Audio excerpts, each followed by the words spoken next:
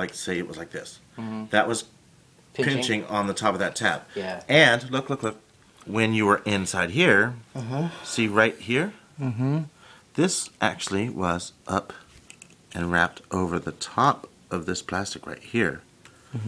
And that's what was caused that other one to clink. So it was here and here, pinchy. And so, so we untwisty.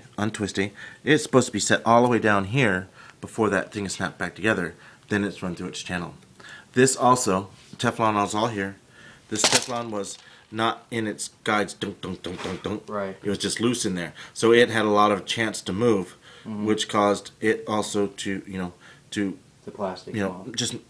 It didn't really do much to this, but that could be an issue because it puts pressure both on the pins on this side and there, and it doesn't really look like there's too many pinches, but it's got that Teflon funky tape around it, so it's obviously a sensitive little bitch. Yeah. So it's got to be grounded. So, anywho, we unplugged it. We pulled all these fucking ribbons. Hope the fuck we didn't fuck any of them. Now we're gonna put it back together and see if it did anything at all. Okay. And then these, I was all concerned because these wires we had to pull out, and they came from the underside, and I'm tripping on that. Oh my god, it's gotta be under there. So we pull off the metal grade. Well, we didn't have to pull that fucking metal grade off because when you flip it over, these are the two wires that snap into the wireless card that you took apart in the beginning. So I'm like, where does that connect to? Because we were working from the top side. But look at how skinny this case is. In all fairness, though, that shit did look crazy. Floppy. It looked like there was two metal wires. They were on the other side. You would have to pretty much grow Asian fingers to put back in. Oh my god, some of these unpluggies were hard. So and that goes here. Now we want to do the magic snap.